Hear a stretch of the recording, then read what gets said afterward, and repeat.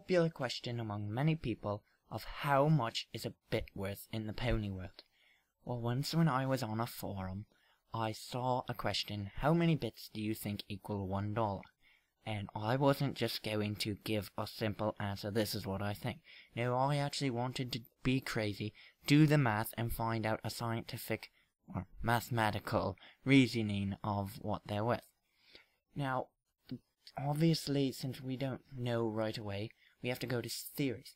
I had my few ideas. The first one is simple. You can just go by the common fact that 2 bits equal a quarter, therefore 1 bit is 12.5 cents. But I don't want to just do that. I want to see proof from something that shows it itself how much it is. So I took my numbers based off of the My Little Pony Friendship is Magic app. Now, right away I knew that bits could not be that valuable. My reasoning behind this is, if you think about it, it costs 200 bits to clear a small bush in the game. It costs 500 to clear a small little rock, basically a little bigger than a pebble. I mean, you can hold it in your hand. So obviously they're not that much. And there was even an episode, Fluttershy buys a cherry. What was it? Like 2 bits, maybe more? At least, so if you're saying a bit is $1 already, then it's like $2 cherry at least. It's like, that's an expensive cherry. I don't think their economy sucks. They got Celestia as the ruler. Anyways, so what I did is I took all the shops that I had bought, which included all of them that already cost bits. I didn't buy any gems, except I do have the toy shop, and I don't know if that costs gems because they gave it to me for free. It was a special they were having, and I don't know how much it originally cost. But in total, I had 23 shops. Each shop sells 2 items in them, which gives me a total of 46 items I tested.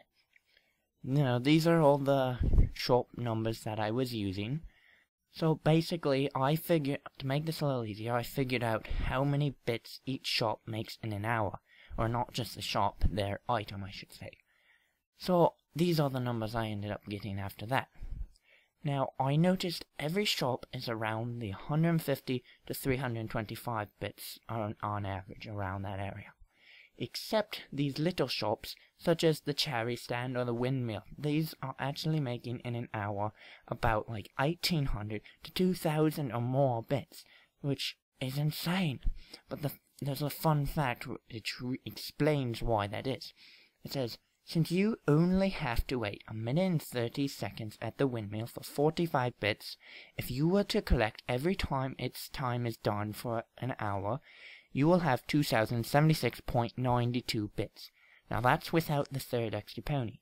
The hospital without that third pony gives you 3750 bits in 25 hours though. But that means in 1 hour it only makes you 150 bits. Therefore, the windmill is technically the most valuable shop of them all. Just a little fun fact to those of you who are trying to make some money. Now, because these little shops were so far off in their numbers from the rest, I decided not to include them because I didn't think they would make my numbers more accurate. I thought it'd mess it up. So, I added the amount of bits together from all of the shop's hourly wage and got 7,827 bits. The average amount of that was 195.68. Now, when you're going to decide how do you turn 195.68 into our money, well, that's just the thing. You don't know exactly how. You have to pick a number that we already use. Because this is fantasy money, we need real money, so I needed a real number. I decided to make educated guess, and I went with minimum wage, for that made more sense to me, of $7.25. Now, like I say, it should give me a good number, but not 100% accurately reliable, for we don't know if the ponies use minimum wage, and we don't know if they do, how much their minimum wage is. It could be a lot more, it could be a lot less. But by using the $7.25, I divided that into the 195.68 and got 26.99. Now, obviously this can't mean dollars, because if we're saying how many bits go into a dollar, it can't be $27 goes into $1. That doesn't make sense. So we had to move the decimal over and make this cents, giving us 27 cents. Now, through this time, there was these decimals in it, and it's like, can you include a decimal in bits? Can you have 0.6 of a bit? We don't know. It all depends on what you think. But I went through it without the decimals again, and I still got 27 cents. So it doesn't matter if you include the decimals or not. Now, I decided just to see, maybe those shops make more than minimum wage, which doesn't really make sense that these little shops are going to make more money, pay more than the big ones, even though they do. I'm talking about real life. But anyways, so I included their numbers, and when doing that same problem, I ended up getting 57 cents. So therefore, according to this math, a bet is worth a little more than a quarter, or a little more than a 50-cent piece. So in conclusion, I found this interesting because this is similar numbers to the 2 bits equal a quarter theory.